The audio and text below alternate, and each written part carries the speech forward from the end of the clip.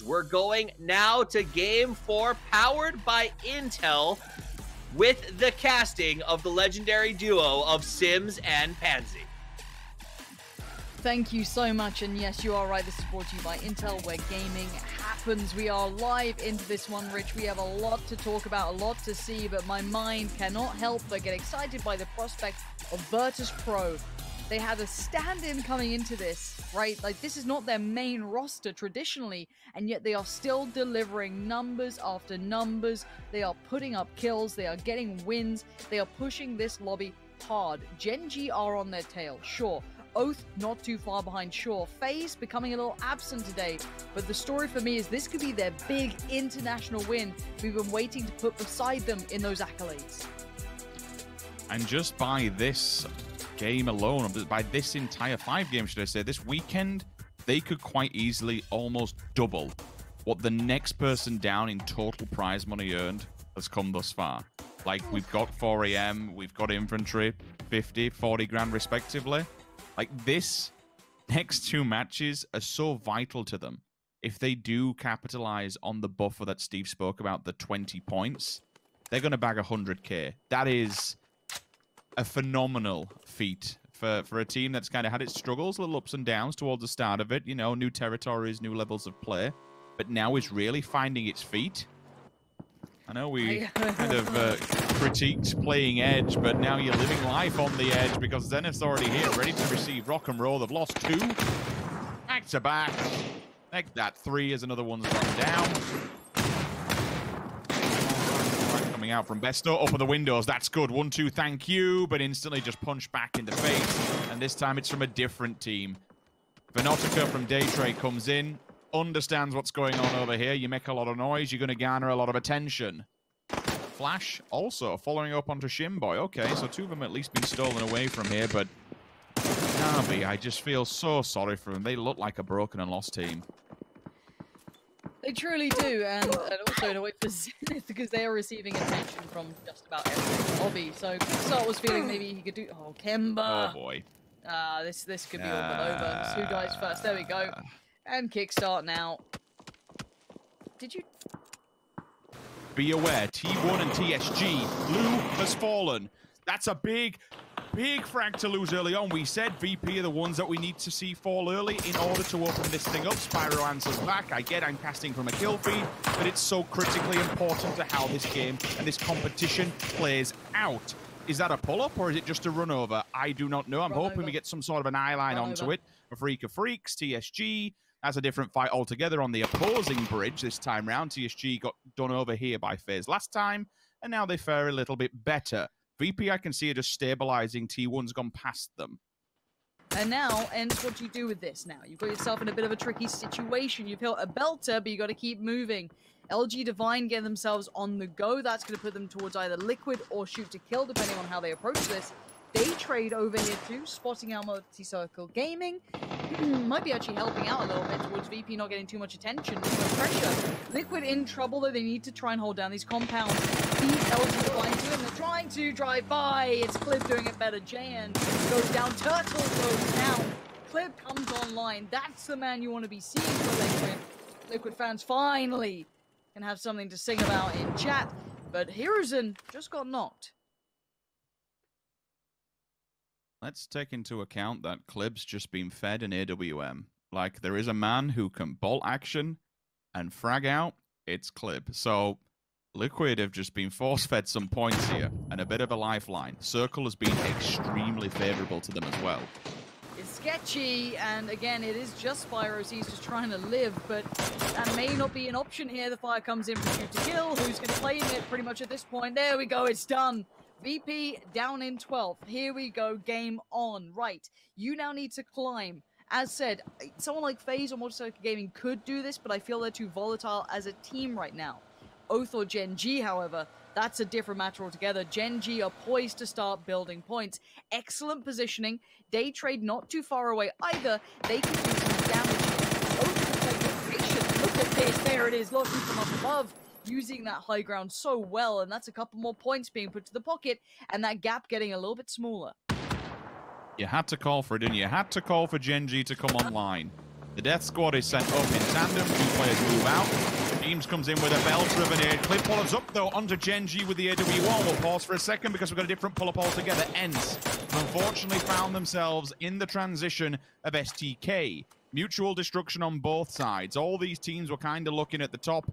STK may be just a bridge too far, but still, they're lurking within Gen.G. They're lurking within Team Liquid territory. This is easy points, should you be able to find it.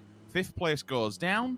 Another position potentially opened up. For STK, where do you go from this one? Yeah, Multi-Circle Gaming have also got to be aware that Oath eventually have to move from the position that they're in. And really, this is the only next point of contact. Let's be truly honest about this. You're not going to run down into T1.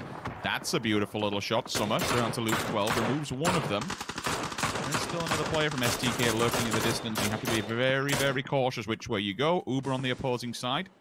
Tiamba. That's at distance because FaZe are actually in the garage compound. If you watch PUBG, you know exactly where I'm talking about. There is a garage just below T1. They're further up in the field. Summer takes a beautiful bullet to the brain. His ears will be ringing after that one. The big boy gun cracks off. And it looks like FaZe, well, they're taking the opportunity to push on the knock. Yeah, FaZe going to move up here, try and maybe find their way on the south. I'm not sure how much they feel they can get up here. Okay, they've got the flush. What do they do with this? Gustav's already off.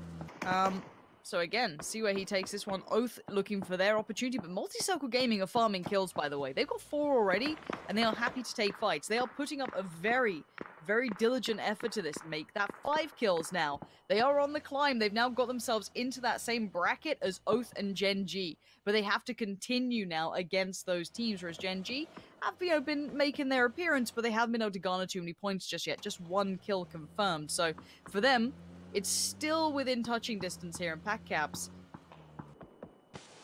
Everyone else just have to come out from the safety of the buildings that they've been fortifying for quite some time. A good move from FaZe Clan on the southern side of the circles now give them basically a field to work with. It puts them in line of sight of T1. Maybe within Oath eventually. For now, FaZe just needs to kind of backbuild and pick up as many frags as possible. They've been quite quiet thus far in this game, and understandably so. But now we might see them come online, especially with T1 in full clear vision. Oath will be the next point of contact, but Oath have got problems of their own. Look at MCG, they're wrapping into this one. We've got a 4-way battle going down. Whoever comes out of this one, basically be holding this side of the circle. It's the whole domino effect, Lauren. Everyone's just falling on towards this side. Liquid are getting in the vehicles. They're coming over this way. They want to clear up as well. They want the points. They want the kills. So far, it's Oath to be claiming them. Evil Lee is the one to be fallen. And now Uber's making his appearance from north and south. Both of the two teams who are on the chase here are being pressured. There is no safety anymore. He's going to knock and flush Evil Lee. Jeems now finds Ling Du. That's Multi-Circle Gaming looking a little rough around the edges at this point. Oath are trying to stay alive, keep their heads down for a second if they can, and let the big boys fight over what's left of Multi-Circle Gaming. The name comes in. Is it good? Not deep. It doesn't quite find the target, but it does get the flush. The barrel's just fine, though, as that does some good work. And there we go. Liquid flexing a little here towards the end of it. And Multi-Circle Gaming from 0 to 0. They were doing work, and now they're down to just 1. But that 1 is a tank, and Balefrost is looking weak in comparison. Tank now has to play this so perfectly, though. He's got 2 more targets to find. Maybe just a hero Molotov. It's good. It's pretty good. Rello's burning. Snake is now on the back foot trying to play a deeper angle, but Clip might get vision on this. Tank could be the downfall of Oath here just by himself. He's switching over the old positions. Do they know it? Yes, they do. Snake is well and truly aware. Multi-Circle Gaming go down. Oath to live, to fight on. But they've taken casualties just down to 2, whereas Gen.G stays strong with 4. You have to be aware that FaZe could still backbuild and still maybe just creep this circle edge around you. Oath have no idea what's about to be waiting for them round this corner. That should be a 1 and done. I'd see Wolf fall. Easy revivable. We've got Uber just there with the smoke, so an easy get up and Well, Mings is in no man's land, but it's actually Lin Shun to be caught off first by Gustav. There's the flush to follow. Yep, done. That's another one in the pocket. We've got big teams left that can play endgames very well. Liquid, Gen.G, FaZe. There's some experienced players now coming out. Liquid on the push here, but FaZe actually not a bad spot to fight. Gustav's gotten close and they have no idea. Look at the damage he's done. The nade followed. Hitting goes down. Liquid overextended. They have been punished. Oh, dearie me, Liquid. And now while all this happens, Gen.G, the grin just growing on their face, ear to ear at this point. Liquid thought they had it in the bag, but absolutely not. Mexi's no idea what happened. His team has just been mullered. And now with that bullet, that'll be the audible cue that FaZe Clan may have needed. Right, I can't believe FaZe have taken such a big jump. I mean, hell, from them downwards, like, it's still been pretty close. Multi-Circle Gaming got themselves up there. Oath came into this pretty high up, so they've done well also. The question is, do they understand where Gen.G will be making their stance? Look at how spread out they are. Inonix out towards the blue, down south. Esther's creeping round as well. Tiamba, nothing much you can do about this with a molly down. That's another team gone. It moves into a 3 versus 4. Smokes are up for Inonix because he needs to make the cross. He's waited too long here. Now the blue will force the principal move from him. The pincer, finally. The nade, a little bit too far. Does a fair amount of damage. Crosses go stabbed back. But they want this one, Lauren. They're aggressively getting involved in this one. Do FaZe realize what's about to hit them? I think they now know they are in all kinds of trouble. Gen.G want this fight and they want it bad, but overstepping. Good snap with a punish on one, but Loki, the spray is excellent. Takes down 80, but couldn't quite convert towards the other. Now Fuzzface isolates Esther. FaZe are finally giving it back. Gen.G may be underestimating their opponents here. FaZe, the European giants, for years now, finally finding the form at the right time. And Inonix now in danger, surrounded. They pushed it, they thought they had it, and FaZe take it away from them.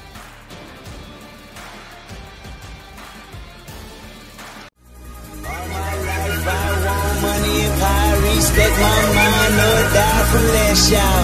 I pray my dick get big as the Apple time, so I can fuck the world for 72 hours. Goddamn, I feel amazing. Damn, I'm in the matrix. My mind is living on cloud 9 and this 9 is never on vacation.